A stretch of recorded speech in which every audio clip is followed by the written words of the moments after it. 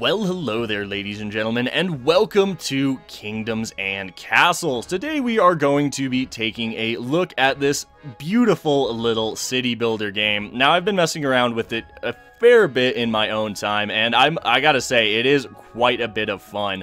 So we're gonna be jumping right in. The question is, do we go for Sommern, or do we go peaceful or easy?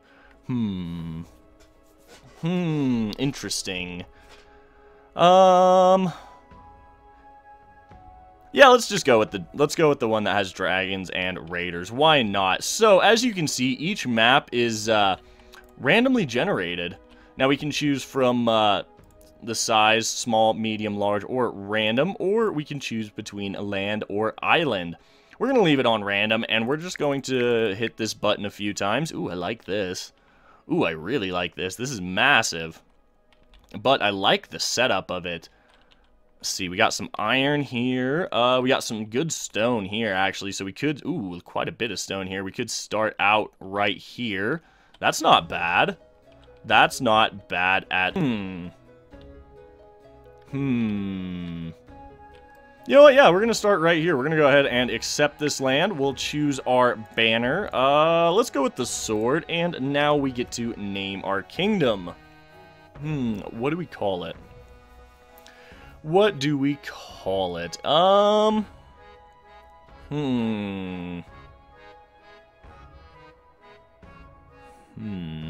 not very creative, guys. I hate to say it. I'm not super creative when it comes to names. Let's just call it Gelderland. How about that? I'm okay with that. Yeah, well, this is the Kingdom of Gelderland. Alright, so here we are. We are on our own map. Let's pause the game right now, just so we don't have time running. And yeah, I think we're going to go ahead and drop our keep right here, because this is a really good initial spot. Now, as you can probably tell from... the UI, you can't start building your town until you've dropped your keep already. That would get rid of the wood, sadly. Let's just put it... This is all good land for farming, though, is the problem. We are going to need some initial food production. So let's just put it there for now. So we'll put it on speed 3. As you can see, we have our little people running around here, which is fine. They'll build our castle real quick. But the first thing we're going to do is drop some roads, kind of like that, and then we will build a couple hovels over here. Now, hovels are the initial houses you get in the game. Yeah, you can expect they're not that great. They only have 5 beds in total.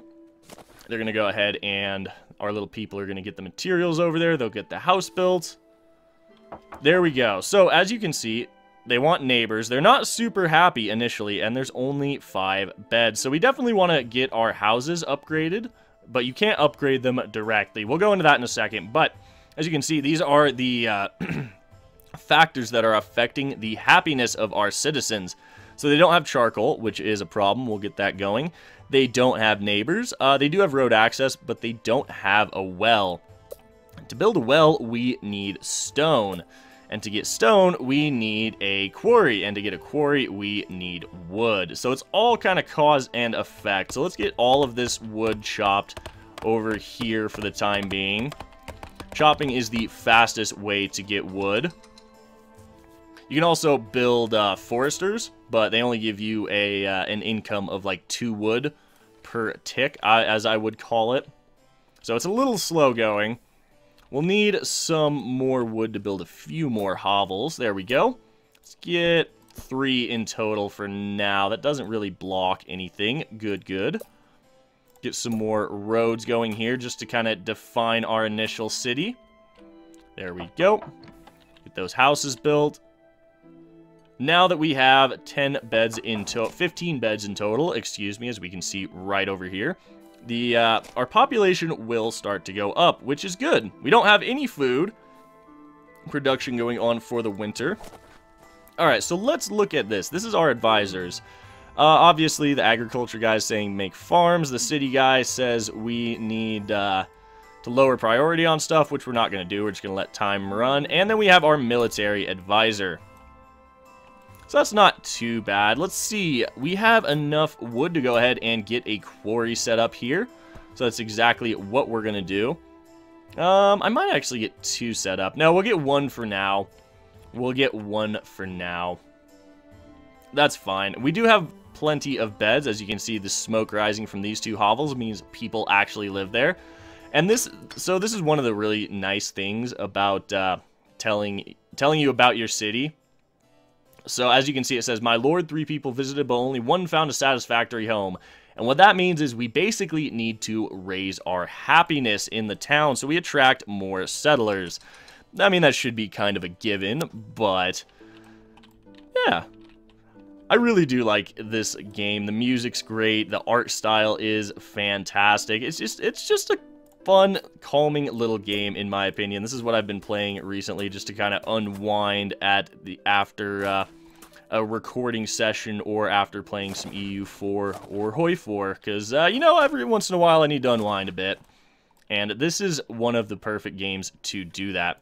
So as you can see over here, we have some fertile land, which means we need to get some farms up and going before much else, actually. Now, unfortunately, farms can only be built 2 tiles away from your roads, but we will be planning for a pretty solid initial little farming spot. Now, this land over here is very fertile, so unfortunately, I don't know what we're going to do about that. Eventually, we're going to want to fully move our food production probably out here.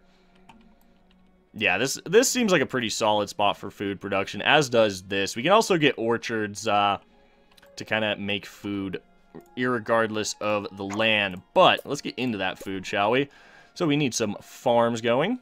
That's fine. We'll build 1, 2, 3, 4 farms. I think that's all the wood we actually have, which is not exactly good. So we definitely need to get some more wood cut down. We'll queue up all of these choppings. Oh, thought I'd queued that one up. We'll queue up all of these. We'll cut all of these trees down to get wood and kind of clear out some space for the town. Of course, the city guy is complaining that there's not enough work. We just need to give it some time. That's what he doesn't understand, is how quickly time moves on in this game. Alright, so we have some farming going now, which is pretty nice. But we also need, I would say we need some more hovels, to be honest. I don't really want to put it next to the stone. You know what? Actually, that's fine. We'll queue up 3 more hovels right there. We'll leave a path here for a road. You know what? Let's just build that right now while I'm thinking about it. We'll do that, and then we'll have another quarry up here that I would like to have road access. So these guys are fairly happy. They have neighbors, they have road access, but we need to get charcoal going as well as a well. As well as a well. That's a wonderful sentence. Unfortunately, our population is only 12 right now. Make that 16. Lovely. So, the more people we get, we'll start getting some stone coming in as the work priorities go down as well. Alright, well, I think this is going quite swimmingly, actually. We definitely need that stone production, though, so I think we're going to bump up the stone production over the timber workers, because we need stone to get wells built, and we need wells to prevent fires, because things are flammable in this game, and they will burn. So, this stone right here is unusable, which is really unfortunate. But the nice thing is, eventually, once we get some gold and some iron tools, we can build rock removal that will get rid of that. I wish we could just demolish it, but oh well, that's fine. Alright, so let's check this. We need more farms, that is for sure. However, we're going to go ahead and queue up the well. That's actually a really bad spot for it. This is a much better spot because it does barely cover our farms. Well, the well doesn't actually need road access, does it? I don't think it does. I don't think it actually needs road access. What about over here? No, I think, honestly, this is like the best spot for it for now. We'll build more wells up, we'll build wells up here closer to our farms eventually, but for now we'll just get a well. Oh no, there be Dargans! Oh no, guys, it's a Dargan! Oh god, run away. Oh no, don't destroy my town. I have nothing to defend the town with. Oh god, this is bad. This is bad.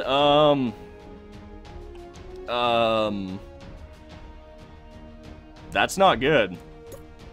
That's not good. We need to build some walls because we also have raiders on this map as well. Maybe we have to move our farming out to like here-ish so we can get a wall going. Oh god, let's just let time run, see what happens. Please don't destroy anything, Mr. Dragon. Please don't destroy anything. Go away. Go away. I don't care about the city advisor right now. We have a dragon to deal with. Do we? Oh, that's kind of scary. And it, like, literally a couple of years in, and it's like, suddenly there's a dragon. Oh, God. That's terrifying. All right, well, the dragon's gone. So let's get some more food production. You know what? I actually might build an orchard right here. It's not a bad idea, honestly. No, orchard, farms. Let's just get more farms. Build 3 there, we'll build 1 there, and build like that. That should be enough farms. Now, as you'll notice, I am leaving a space for right here in the middle for windmills, because that improves the productivity of adjacent farms. Alright, so what do our advisors want? Okay, let's make life better for the peasants. That's fine. We don't really have the resources to do that, sadly. A fire has started. Oh no, hey look, we're a small village now. We've gone above 25, but something is on fire. That's bad. We need another well up here, actually. Our well coverage is pretty awful right now. I'm okay with building a well there. Oh no, it's on fire. No, save the house. Come on, save it. Save it. Save the hovel. Okay, whew. Didn't burn down. Didn't burn down. We are good. Yeah, we definitely are going to need some more food production. Is partially an issue. Yeah, without food, they could soon die. But that's okay. Once we get through the winter, all of our farms will probably start producing. We have some decent fertility here, as far as the land goes. So, to deal farms next to our roads, we're going to go ahead and build the roads all the way out to there now. Then we can get a line of farms here while still leaving a space for the windmill in between each of these. Windmills are expensive, though, as part of the issue early game. Trying to get them 35 stone, 25 wood. Not great. Let's go ahead and queue up these trees to be chopped down. We'll go ahead and queue these ones up as well. Oh, you guys are hungry. Yes, I know. We're growing farms. We're growing farms. Calm down. We're growing food. Line of farms in here. That is fine. We just need as much food production as possible right now because people are starting to starve.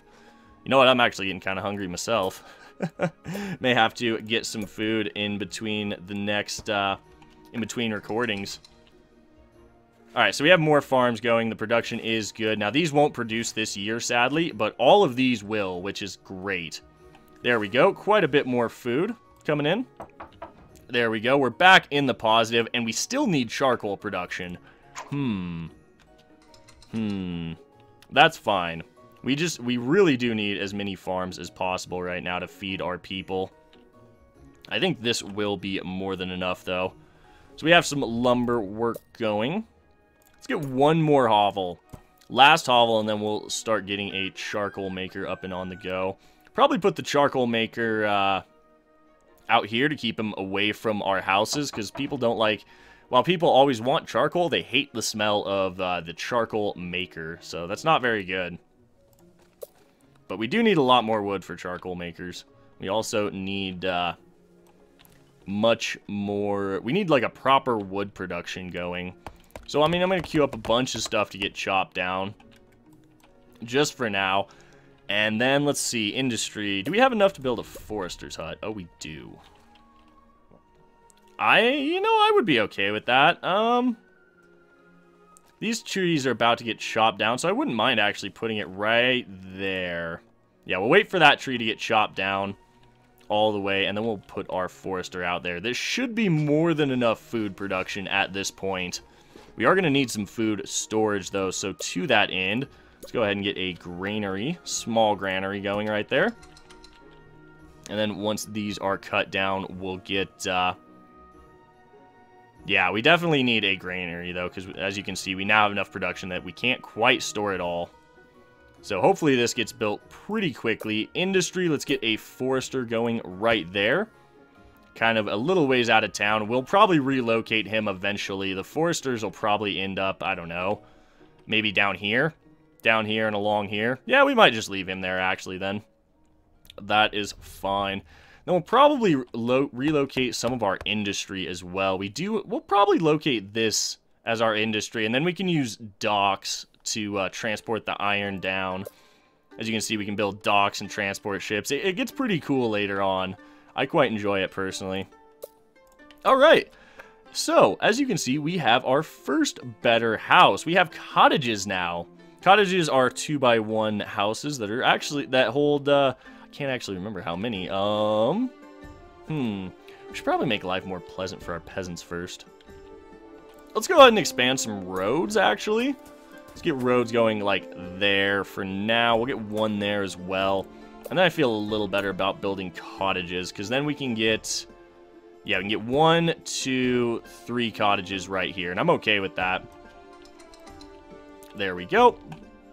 At some point, we will get our windmills up, but we also need charcoal, too. We definitely need some charcoal production. So let's go ahead and cut all of that down. I might run a road out here to this forester. Yeah, we're going to need a lot of foresters, actually, and I might focus on that fairly early. At the same time, though, we definitely need to think about getting ballista and archer towers up and on the go. But we do need gold for that. We don't actually need gold or to build walls, though. That's a thought. Build some walls along here, maybe. We are going to have raiders to deal with, so I would like to get our Chamber of War up fairly quickly. But we need a lot of stone, and we need a lot of stone for the taxes. Alright, so each one of these cottages has room for 12 beds, which is really nice. Our happiness is pretty good. That's always very nice. You know what? I think we'll build the charcoal makers, like, here. And put a well there as well. Because charcoal makers have a very high chance of fire. We have enough wood to make 2, so that's exactly what we're going to do. I'm going to delete this one because I definitely didn't rotate it how I wanted it. Everything has to be looking... it all has to face the same way, and it all has to look pretty. Don't judge me. It's all about the symmetry, guys, like I've said. So we have no idle workers right now, which is fantastic. We are definitely going to need more foresters, though. 2 of 3. What? Okay, let's change the job priority on that. We can bring the quarries down. There we go. That is fine. We'll bring the priority on the quarry down a little bit. We have plenty of stone coming in. We almost have enough for our, oh, what's the word I'm looking for?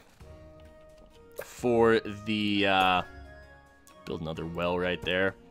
For the chamber of, oh god, what's it called? Words are failing me. Our treasure room. So we need 10 wood and 50 stone for that, which isn't too bad. We are out of wood right now, though. So we'll go boom, boom, boom, boom, boom. Cut down a bunch more trees. That's fine. Then once we do this, we'll get a road going over here and build another forester. Probably there. Well, I don't know. They need to be symmetrical. It has to be symmetrical. So we'll queue up all of these trees to get cut down. Eventually they will. We have plenty of wood now, which is lovely. Go ahead and extend this road out a skosh. Alright, so we are getting some charcoal production going. Now let's look at our town. Food. So we need 10 gold to get a market, sadly. I would like to get a market, so we will probably focus on that. I'm going to chop that down because I want to build a quarry right there. Okay, so we can queue up the forester now, I think. Let's see, what's your range? So we would overlap a little there, actually.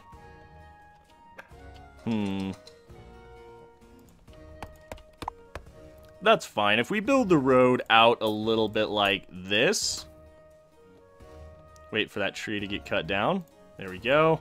That one's almost done as well. I think that'll be fine, actually. They will overlap, like I said, but I really don't think that's going to be much of an issue.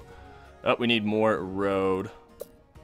One more bit of road. We'll pause the game real quick while I'm doing this. Drop our forester there. That should be fine.